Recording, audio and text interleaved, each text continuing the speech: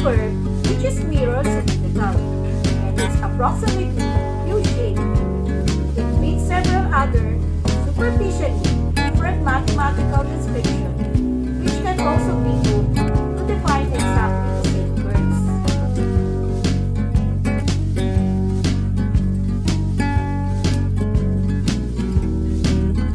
Vertex, the point at which a parabola changes direction, corresponding to minimum or maximum value of the quadratic function. Axis of symmetry, a vertical line drawn through the vertex of parabola, around which the parabola is symmetric.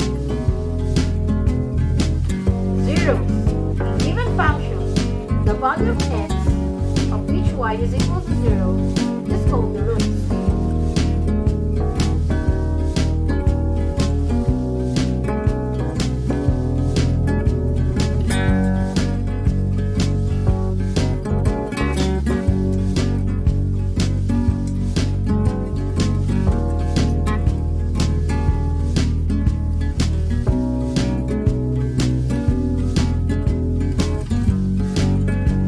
Latus rectum of parabola. It is the chord that passes through the focus and is perpendicular to the axis of the parabola. Focal chord and focal distance. Any chord through the focus of the parabola is a fixed chord of the parabola.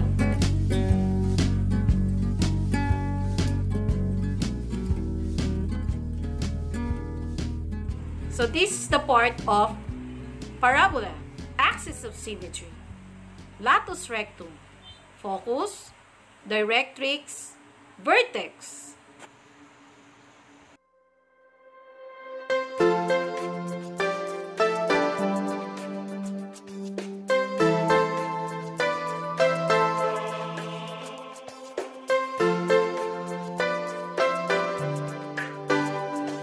Apart from these two, the equation of a parabola can also be y squared is equals to 4ax and x squared is equals to 4ay.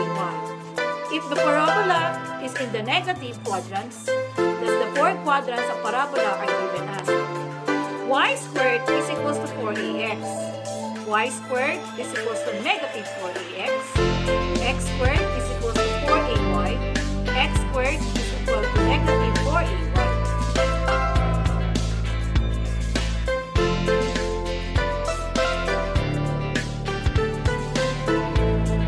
Uses of parabola, bridge, roller coaster. Okay. So again, bibigay uli ako ng problem. Find the focus and the directrix of the parabola whose equation y squared is equal to 12x. Paano natin ito-solve yung focus at directrix? So ang gagawin natin, ang pinaka-main formula nito ay y ax or y squared is equal to 4ax. So, iba 4cx ha. So, the axis of symmetry is the x-axis opening to the right. Sabihin, opening to the right. Pag ganito ang curve. So, gagawin natin, we know that 4a, so y squared is equal to 12x. Meron tayong 4a. 4a divided by 12. So, ito kasi yung 4a. So, a will become 12 divided by 4. And then, yung focus natin ay 3. So, 12 divided by 4 is 3. So, paano natin siya i-graph? So, kung ito yung pinaka x and y x-axis natin, ito ha, ito yung y. So, magbibilang tayo 0. Ito 0 ha. Ito yung 0, hindi ito ha. 0, 1, 2, 3. Positive. And then, paano natin makukuha yung equation? So, the directrix, yung kabila niya. So, the focus will be x to the negative 3. Pag positive 3 dito, ang directrix ay negative 3. So, x will be negative 3 as ay directrix. Okay.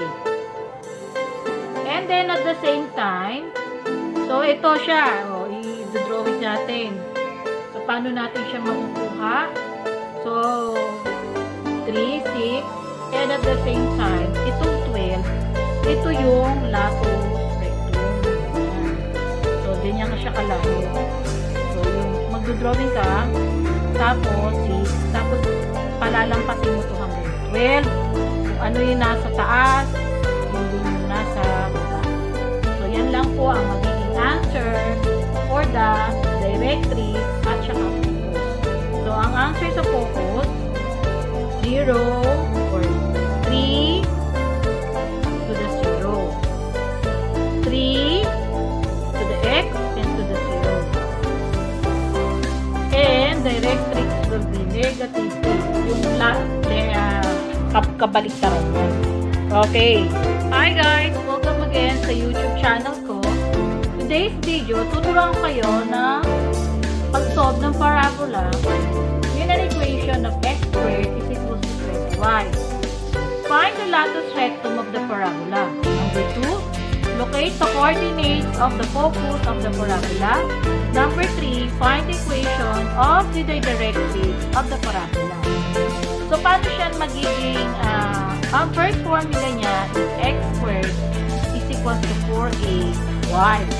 So, find the latus rectum. Paano ba ang latus rectum? So, alam natin dapat ang mga parts ng parabola, may latus rectum, may focus, may directrix, at the same time, meron siyang vertex. So, paano natin isusolve yung latus rectum? So, ang latus rectum, may formula siya ng LA. Kailangan alam din natin ito, ha? F is equal to 4A. Yung iba, 4P. So, x squared is equals to 20y. And then, x squared is equals to 4ay. And then, yung 4a is equals to 20. So, ang latus rectum niya ay 20. Okay. Nag-get nyo?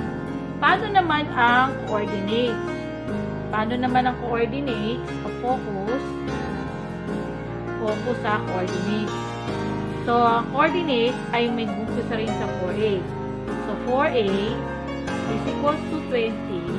Yung a, so 20 divided by 4, a is equals to 5. So, ang focus natin, focus sa, okay, from 0 to the negative 5, 0 to positive 5. Ang directrix naman, o parabola, directrix sa directrix. Directrix sa parabola ay y is equals to negative a. So, ang negative a natin is negative 5. So, y is equals to negative 5. Itatranspose natin siya, y plus 5 is equals to 0. So, ito yung pinaka-equation ng directrix. Equation to. So, paano natin siya ito drawing? So, alam natin ang focus ay from 0 to 5. So, magdodrawing tayo 0, 1, 2, 3, 4, 5. Palibasa 4a siya, ito hinati sa 1, 2, 3, 4. 1, 2, 3, 4. And ito yung tinatawag na 0 to 5 directrix. So, ganyan ang magiging forma ng ating graph sa equation ng x squared is equals to 20y. So, ito yung tatlong hinahanap. Latus rectum, coordinates of the focus of the parabola, and equation of the directrix. So, ito ha, papakita ko sa inyo yung pinaka-solution ng ating equation. So, magkakaroon pa uli ng isang example dito. Ito ay mostly ang parabola na naka-center sa 0 to 0. Hi guys! Welcome again sa YouTube channel ko. Ngayon, ipagpapatuloy natin ang pagsusolve ng parabola. So, may given tayo a parabola having its axis along the x-axis, passing through the negative 3 and positive 6 if the vertex is at origin. So, number 1, find the equation of the parabola. Number 2, compute the length of the latus rectum. Number 3, locate the coordinates of the focus. So, alam natin pag origin, ang vertex ay automatic 0 is to 0. Tandaan nyo ha, ang vertex kagad natin ay 0 is to 0. Paano natin isusolve dyan? So, meron tayong formula for the parabola. Y squared is equals to negative y squared is equals to negative 4ax. So, itong 6, isa-substitute natin 6 squared. And then, meron tayong negative 4. So, meron tayong a. Ang x natin ay negative 3.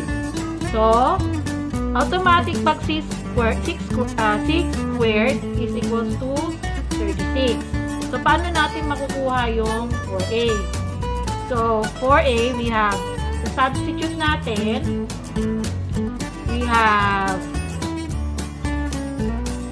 12a is equals to 36. Ganyan ha. Ito, negative times negative, naging positive. So, a, 36 divided by 12, and then a is equals to 3. Nakikita nyo ba? So, yan. So, a is equals to 3. So, again, y squared is equals to negative 4 ax, and then y squared, so negative 4, so we have 3x, and then y squared is equals to negative 2x. So, ito yung equation of parabola. Equation ha. Equation pa lang yan para sa number 1. So, yun. So, ito yung magiging answer for the number 1. Paano naman yung number 2? Okay. So, number 2, hanapin natin yung latus rectum. Latus rectum.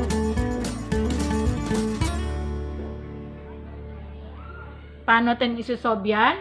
So, L is equals to 4A. Or iba, 4P. So, L, 4. Ano yung, ano natin? A natin, yung focus, will be 3. So, 4 times 3 is equals to 12. Yan. And then, sa number 3 naman, we have locate the coordinate of the focus. Paano natin mako-coordinate? So, we have F. Palibasa ay negative siya. So, negative A to the 0. So, focus will be negative 3 to the 0. Paano naman natin siya i-graph? Ano magiging itsura niya? Sabi ito ay a vertex going to the left. Tama ba? Okay, going to the, yung turo niya ay papuntang right pala. Papuntang right. So, ito yan, no? Nakikita niya. So, ang vertex natin, imagine nyo, ito yung x and y axis. So, ang vertex niya ay 0 to 0. Tapos, pagbibilang ka ng 1, 2, 3, 4, 5, 6, patas. 1, 2, 3, 4, 5, 6, and then negative 1, 0, negative 1, negative 2, negative 3. Tapos, ito yung pinaka, ano natin, tapos dodoble siya. Yun yung magiging latus rectum. So, ang latus rectum, doble. So, 6 to, dapat palalang sa ng hanggang 12. Ulitin ko 0 sa vertex, and then 1, 2, 3, 4, 5, 6. So, ito, negative 1, negative 2, negative 3, focus. And then, graph for the latus rectum hanggang umabot siya hanggang 12. So, yun ang pinaka-final answer natin for this equation. Haba, ano? So, ganyan ang parabola. Okay. Dapat alam niyo yung mga parts. At saka, pinaka-sekreto niyan, dapat alam niyo yung formula. Hindi pwede hindi niyo alam yung formula. Kahit alam niyo yung formula, dapat alam mo yung mga kung saan tutungo. Okay, dapat alam mo yung opening outward, opening to the left, opening to the right. Ito, origin pa lang to. Hindi pa tayo doon sa pinaka-lampas or sa gitna. Basta ito, gitna pa lang to. Okay, ito yung susunod natin equation. Find the equation of negative 2x squared is equal to 6y. And And then, how do we solve for the focus and directrix? So, again, negative 2x squared is equal to 16y. So, ito ay divide natin x squared, 16y, divided by negative 2. So, x squared will become negative 2y. So, hanapin natin yung focal distance. Paano natin nahanapin yung focal distance? We know meron tayong x squared is equals to negative 4ay. Actually, yung iba 4py. So, meron tayong 8. So, solve muna natin 4a is equal to 8. And then a is equal to 2. So, ito na yung 2. Paano natin makukuha yung 2?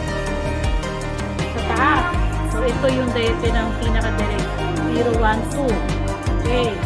And then, palibasa, this is opening downward. So, alam natin na ang focus, so 0, kasi negative siya, 0 to the negative 2. And then, ang directrix natin ay directrix natin ay 2. Okay, kabaliktaran. And then, pag ginarap mo siya, paano mo siya nag-graph? Kasi 4a nga 8. So, ito, 1, 2, 3, 4. Yan ang pinakabang. Then, 1, 2, 3, 4. Dito. Yan yung pinaka-line. Tapos, yung pinaka-latus rectum niya, doble. Kung 4 to, parang pag kinerve mo, aabot siya ng 8. Pero, hindi naman hinahanap yung latus rectum. Focus at directrix lang. So, ito yung magiging itsura ng ating equation nyo. So, yan lang ang magiging answer. Pero, ito ay naka-focus sa center of the origin. So, ang vertex niya ay 0 is to 0. So, dito siya. Yan. 0 is to 0. So, I hope you guys naintindihan nyo itong lesson na to at naintindihan nyo rin yung drawing. Sana, alamin nyo rin yung mga parts or not parts, yung location.